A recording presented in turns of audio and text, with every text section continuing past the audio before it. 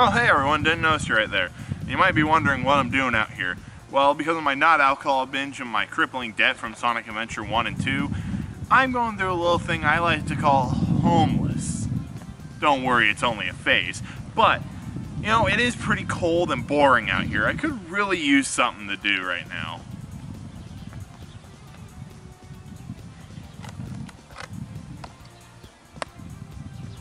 Oh, hey, it's a Sonic game.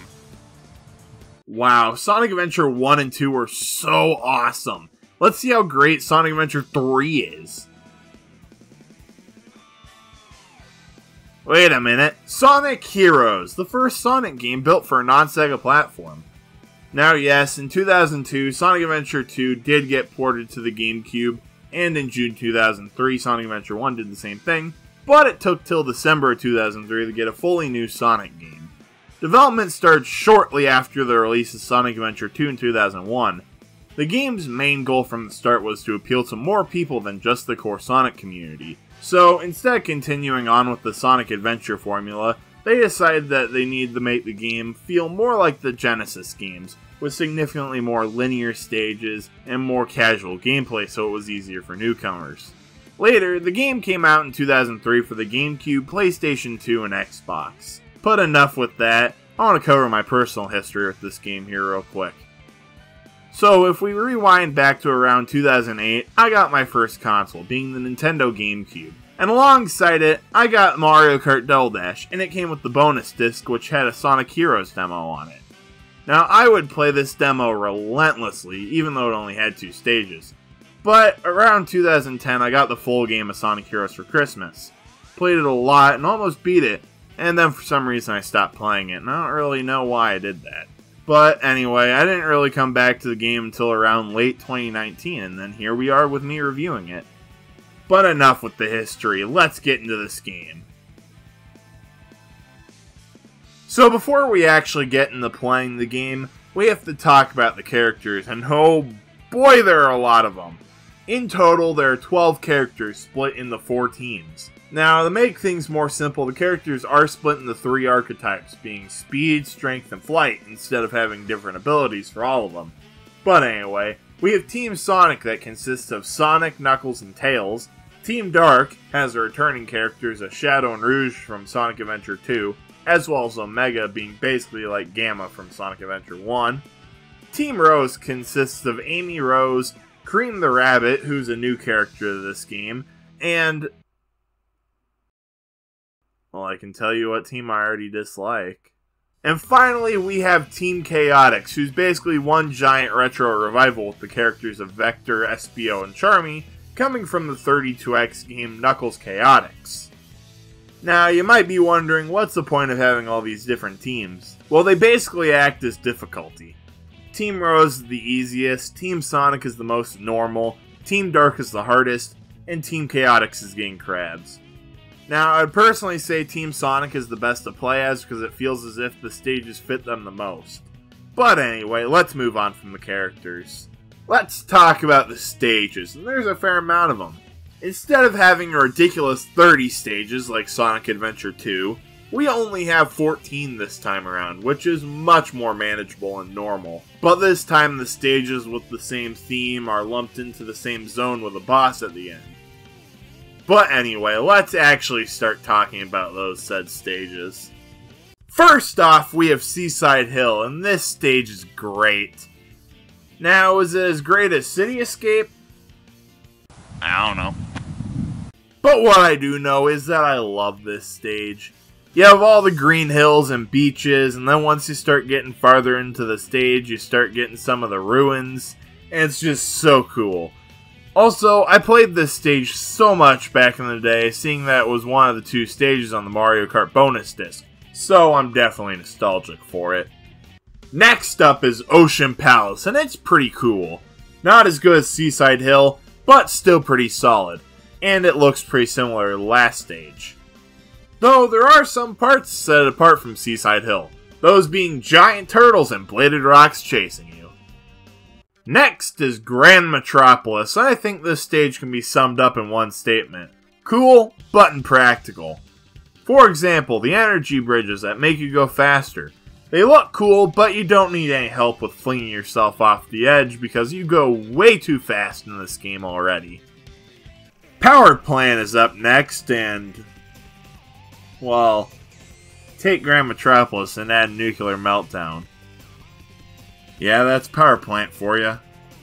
Next is Casino Park, or as I like to call it, Complete Agony. Why might you ask? Well, it's a pinball stage, and that right there is not good news. Think of it as a Sonic Spinball, but with worse controls. Meaning this stage blows, moving on. And next up is Bingo Highway, and this stage just makes me wonder, why are there so many casino-themed stages in Sonic? You have Casino Night Zone, kinda Carnival Night Zone, Casinopolis, and then this.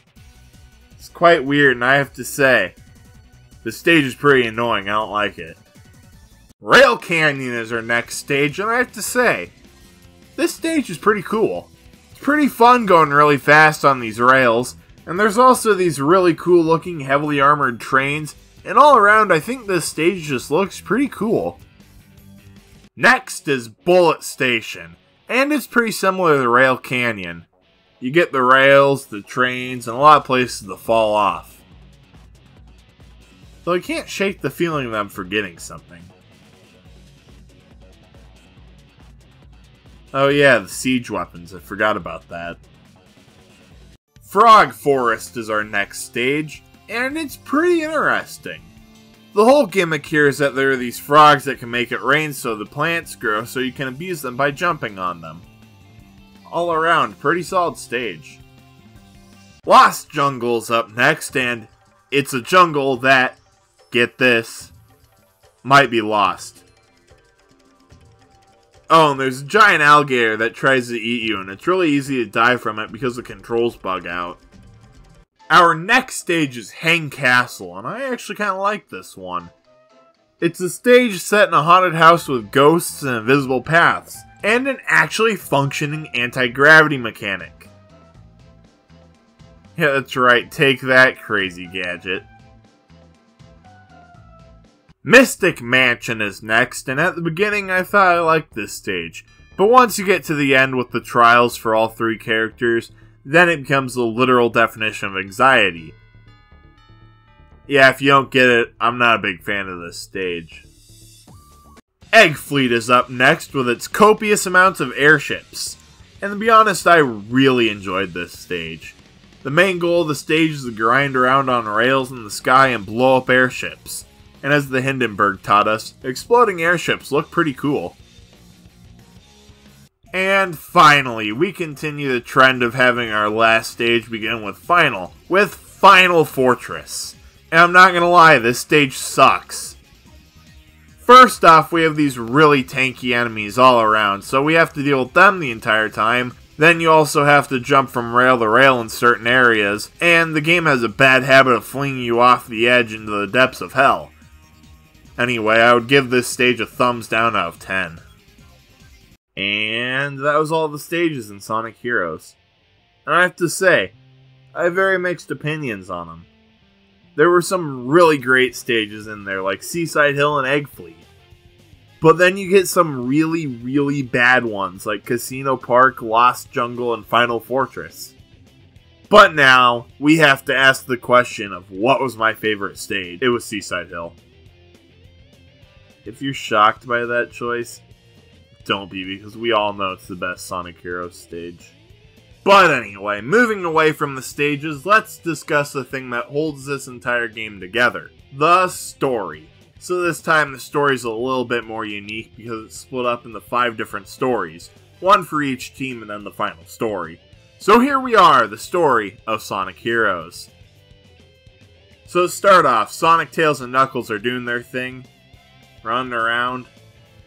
Breaking traffic laws. When they decide that aggravated assault will be fun, so they go after Eggman. But then, after that, Rouge breaks into one of Eggman's bases and finds Shadow, who didn't die fighting our giant space lizard from last time. And also, there's Omega, who's mad that Eggman didn't let him kill more people. I'm not kidding, that is literally his motive to work with Rouge and Shadow. But oh wait, we have Amy, who wants to find Sonic, Cream the Rabbit, who who wants to find her missing Chow, and Big, who lost his stupid frog again. And then we have Team Chaotix, who are some weird group of detectives. That's it. But after going and completing all their goals, all teams group up to defeat, and get this, a giant metal Sonic. Okay, they really couldn't have got something cooler than that. The last two games had a giant space lizard and a water monster, and we just get a metal Sonic for this one? Not gonna lie, this boss is kinda lame. Anywho, our heroes defeat Metal Sonic and then the end. That was weirdly a lot more complex than I thought it would be. Now, what if you don't want to play the single player mode and you have a couple of friends over and you might be wondering, what is there doing Sonic Heroes with my buddies? Well, if that oddly specific series of events happens to you, you always have the multiplayer mode. Now, if you're wondering what you do in this multiplayer, here, I'll tell you. It's literally just racing people. But, what if you don't want to play the two-player mode? What if you want to play something random, like the Chow Garden? Well, I'm here to tell you that the Chow Garden is not in this game. Now, as someone who didn't really understand the Chow Garden, I have to say, thank God! But I know it was a popular thing in these games, and it's weird not having it here. But what else can you do in this game, I hear you asking? Well, there's an audio room, if that makes anything better. Well, here we are, the coveted different versions discussion. And where Sonic Adventure 1 and 2 did a little bit of moving around, Sonic Heroes never really got ported to anywhere. It did get a PC release alongside the consoles back in 03, which is kind of weird, seeing that Sonic Adventure 1 and 2 didn't get a PC port until 2012. But, beyond that, it hasn't been ported to any other systems. Except for when it did get ported, only in Europe and Japan on the PS3, but weirdly not in America. And that was Sonic Heroes. And see, I said homelessness was only a phase. Now, there are some really good parts of this game, like Seaside Hill, Egg Fleet, the soundtrack, and much more that I don't feel like covering right now. But then there are some negatives, such as Big the Cat. Yeah, I can't be not homeless and know that Big the Cat exists on this reality, so I have to dispose of this game before he disposes of my sanity.